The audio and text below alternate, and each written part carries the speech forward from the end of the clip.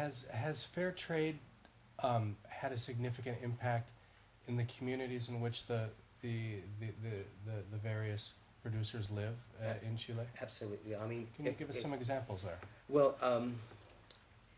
first of all, we will not be having this conversation if it would have not been of the consequence of doing fair trade. This is one thing, and examples of that. I'll just give you one, and it's a very concrete example.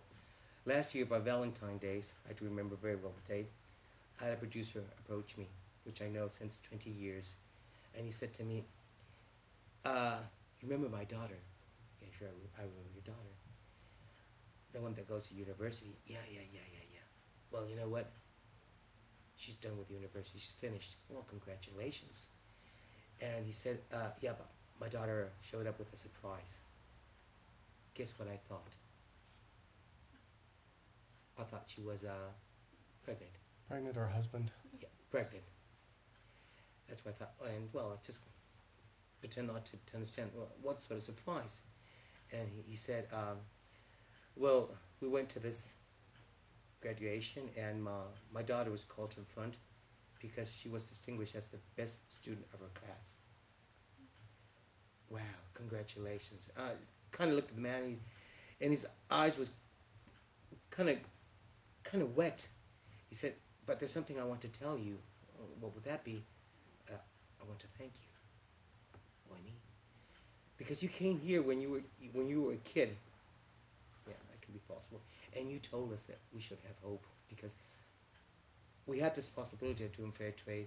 And if we bought into this the idea of having hope, we might be able to handle hope to our kids. And I really believed you. So I just want to say thank you so much. You don't have to thank me.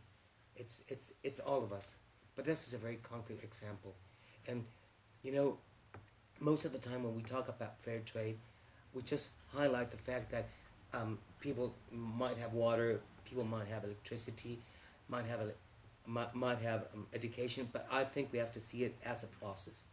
And in the case of Apicoop, I think we're capable of saying by today that 95% of the sons and daughters of the people which we started 30 years ago, 95% have finished high school, and their parents only made it until 4th grade.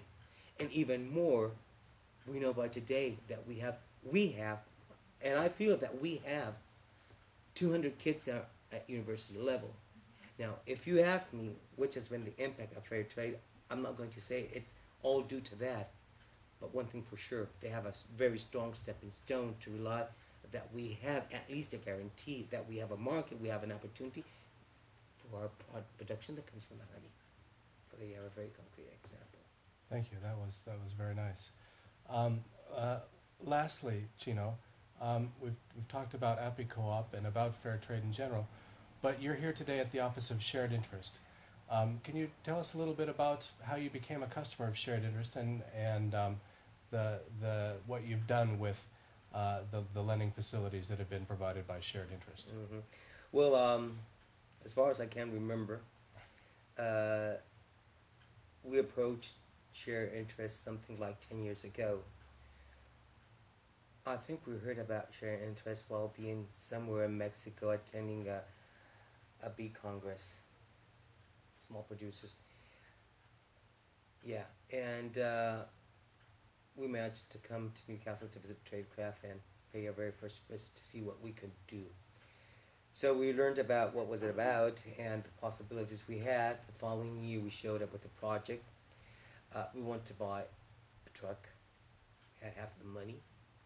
And yeah, Shared Interest lended us the money for what we were missing. It was quite a nice process because in those days, Shared Interest would lend money on a 1-year base, which we thought was not long enough. So we started talking. It was not easy convincing because, there was no previous relationship. At the end, we had the opportunity to pay something like in two or 3 years. I think it was the very first time Shared Interest started lending money, and what we understand was a long-term, and almost based on trust. Since we had also Tradecraft backing us, I think that made it way easier. So that was our first approach.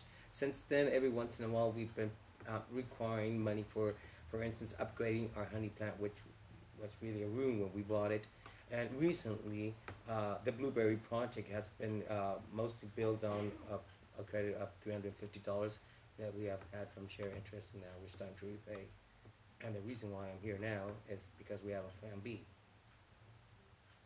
Excellent. Well, hopefully next year you can tell us about Plan B and how that project is taken off and the impacts that it's having. So, Chino, thank you very much for your time today. I really appreciate it. It's been very nice to speak with you. Thank you, Patrick.